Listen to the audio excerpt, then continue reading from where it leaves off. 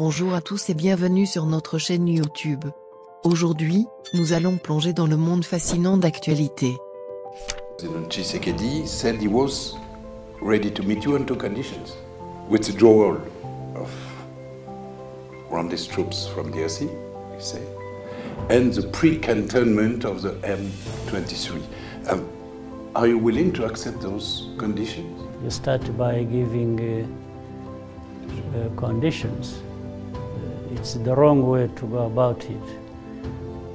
But I think sometimes people are playing to the gallery. They're posturing in the media, and if you talk about the conditions, that would suggest that maybe we come up with conditions as well. I won't meet President Tshisekedi until he reverses his statements about attacking Rwanda and carrying out regime change in Rwanda, as he has publicly talked about. I would also say, well, unless FDLR is removed from Congo, I'm not going to talk to President Tshisekedi, and so on and on and on and on.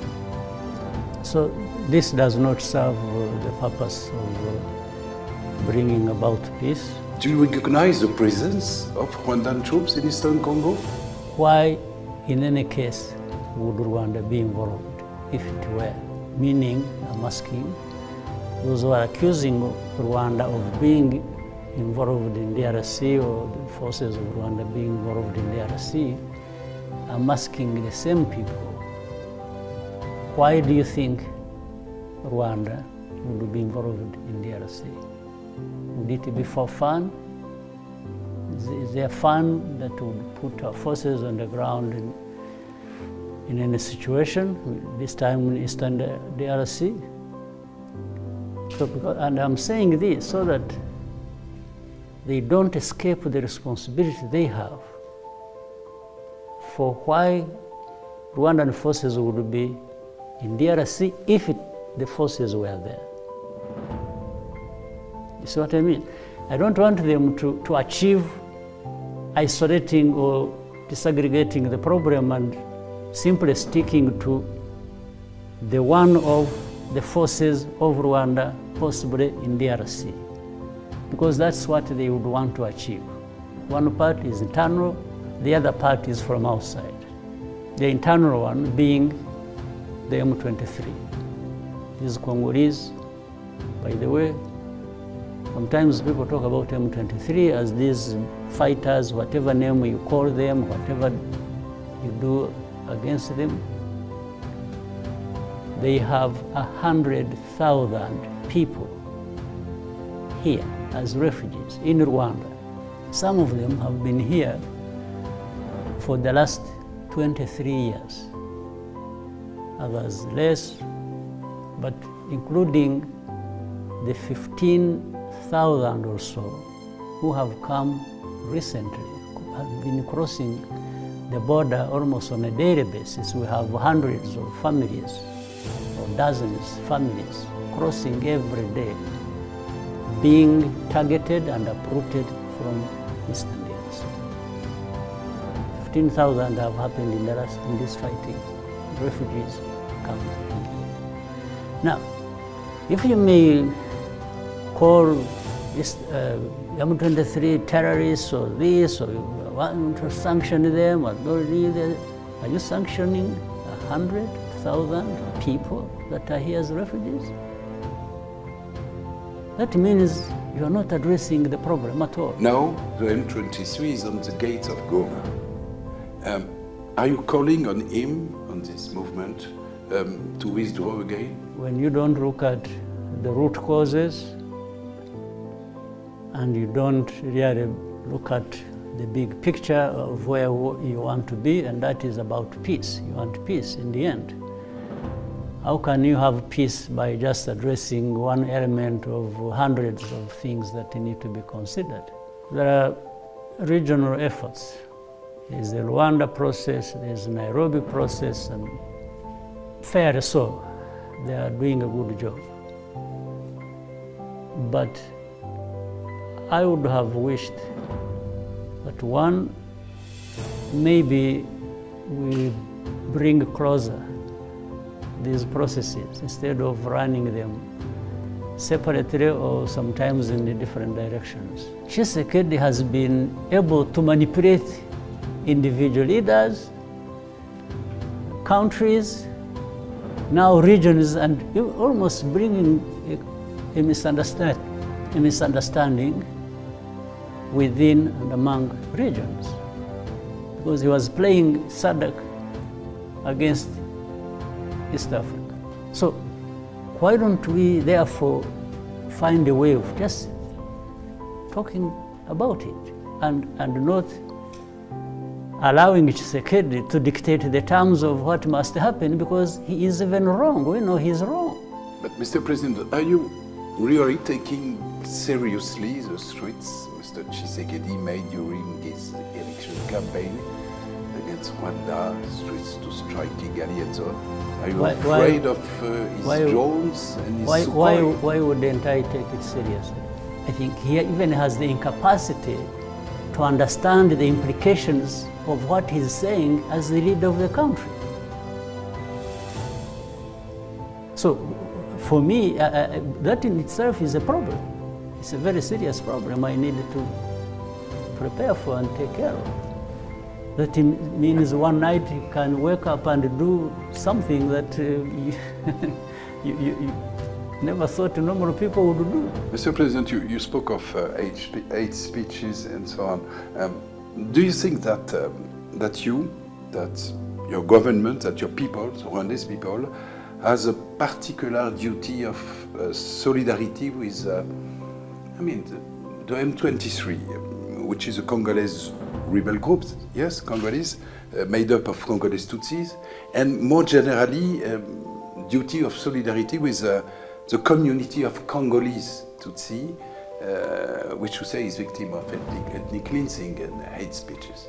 Whether it is in Congo or anywhere else, when there is an oppression, when there is injustice, when something a government is doing wrong, or any politics anywhere playing out to that extreme and as wrong, why wouldn't anyone, anywhere, why wouldn't they have that feeling? If they have been involved in mining in places they have controlled over the years. It's not Rwanda, but it is these Rwandans that actually we are fighting, and that the DRC government has embraced and is using them in their own wars. Another country, another problem, Mr. President, Burundi. How do you explain this deterioration of your relationships?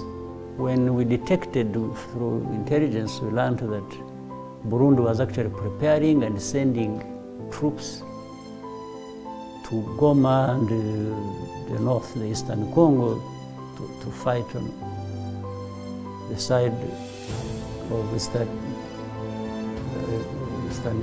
African regional force. I called by phone. I asked to talk to President Ndayishimiye, and I did. And I asked him, I said, President, I have heard that you're sending a force, another force other than that one, the East African Community Regional Force, to fight on behalf of the government of Kinshasa. I said, that is in contradiction with why the East African Regional Force was formed that you are participating in. So you're going to participate in something else. And I told him, I said, this is dangerous, and you understand the implication. You are actually threatening us with your presence in support of FDLR near our border.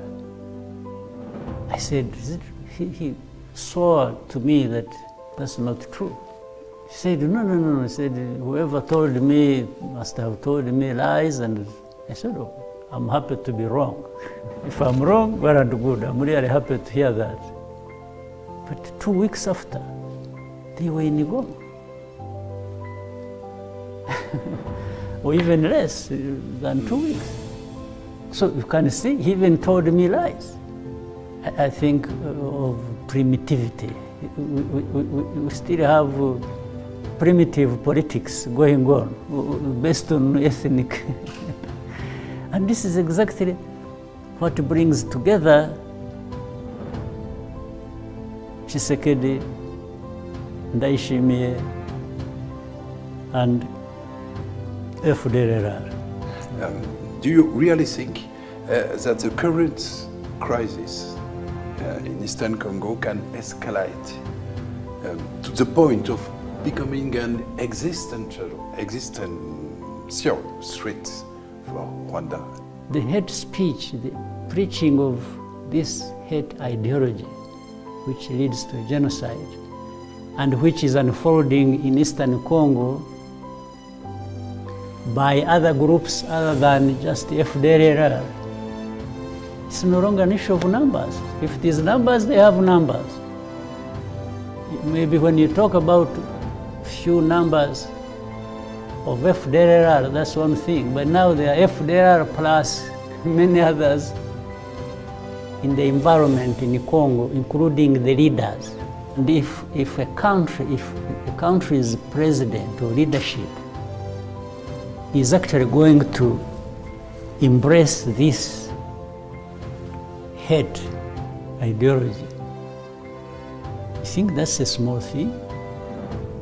How does a combination of these factors not appear like existential to us? Alors, qu'en pensez-vous de cette nouvelle? Faites-le nous savoir dans les commentaires ci-dessous. Merci de nous avoir suivis aujourd'hui et à bientôt pour de nouvelles actualités.